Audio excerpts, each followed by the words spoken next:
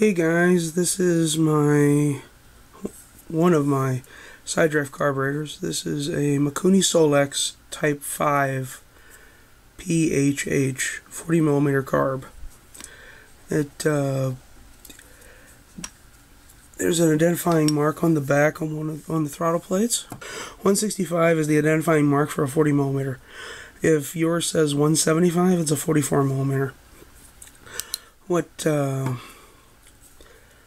What this basically is that if you've had a Weber 38, or like me, this is practically a Weber 38 on its side. It's got two idle mixture screws just like the Weber 38, so these are both adjustable on either side. This is the S5, also known as the 5-bolt model. The S4 does not have this. It's just straight across, and it's missing this part right here, which we'll get to in a minute. Okay, so your idle screw is right here on the side for your linkage. This is where your linkage connects. So it opens up. If we turn this upside down, here's your accelerator pump.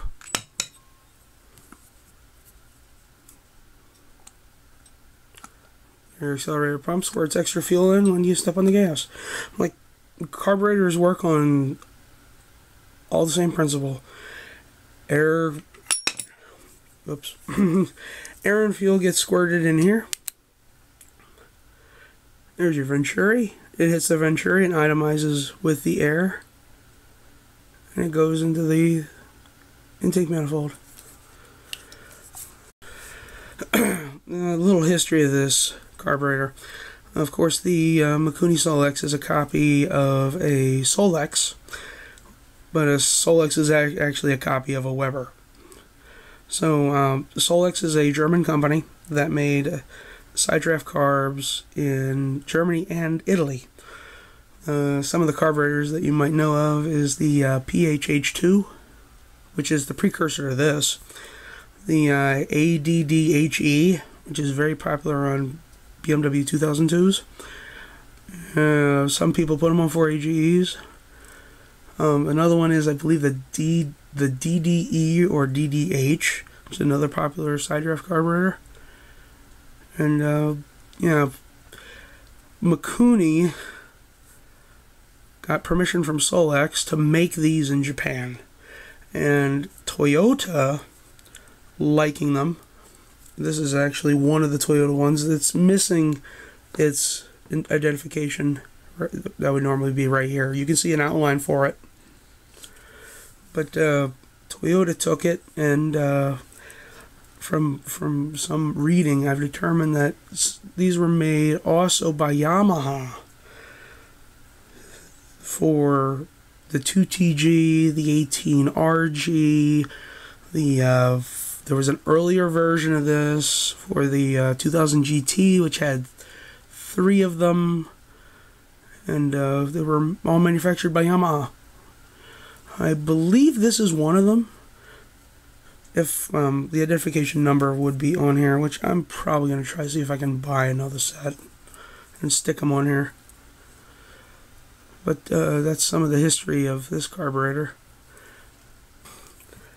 See these little ones right here? Those are your pilot jets. Now, for some strange reason, Mikuni Solex likes to give certain different names for things. These are your idle jets. But if you want to search for idle jets, you have to search pilot jets. This one right here at the top is your air corrector. I think I'm taking the whole thing out, which I guess is fine.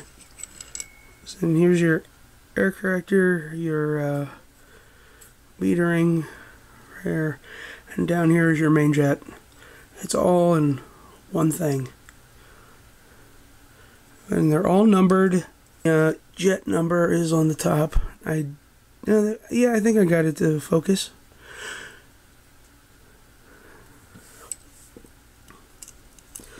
So the jet number on this one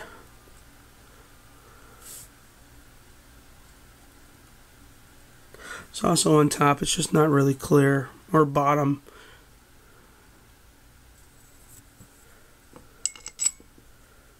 That one's on. Okay, here we go. So,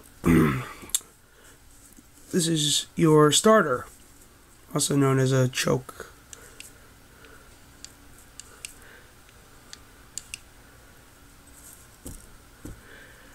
I've seen people online use these. I've seen people online not use them.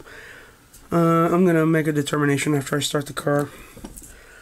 Okay. Let's see if I can...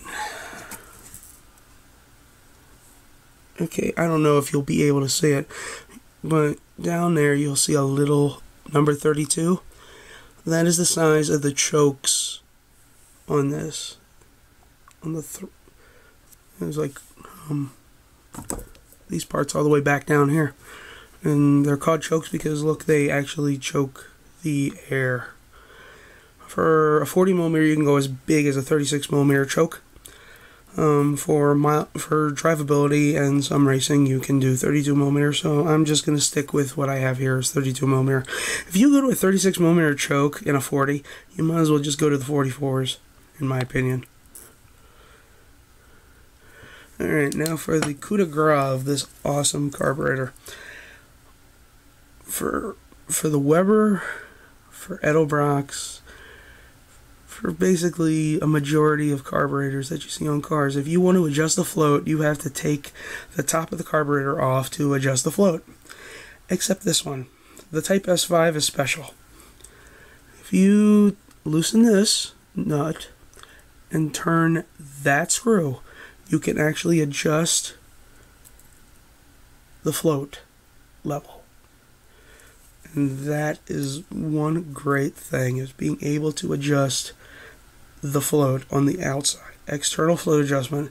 There's a company in Japan called OER that makes a copy of this that has that, but it also has external accelerator pump adjustment,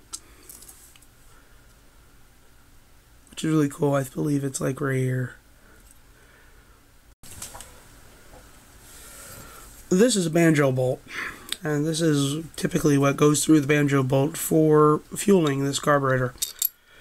Fuel comes in, comes through, goes into the bowl, continues out here, goes to the next carburetor. I'm not a huge fan of carburetors running in series. I know I said that I was going to run mine in series, but first off, the fuel pump, if you noticed in my teaser video, the fuel pump, I took it out. And that was because a test fit made the intake manifold hit the fuel pump. So I'm going to replace that with an electric fuel pump. Another thing is, like I said, I don't like these running in series. So a company called Earls that makes really good fittings has this. That is a 6AN fitting.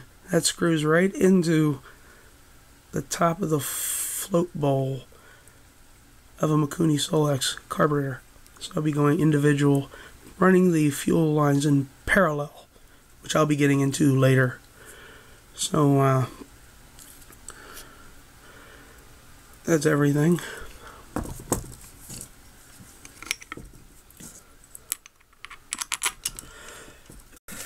And you might notice my voice is not sounding the greatest. I just came off of pneumonia and a little bit of voice loss. So I've been in the process of getting my voice back. But I haven't stopped working on this project, and I'm going to be putting the carburetors in real soon.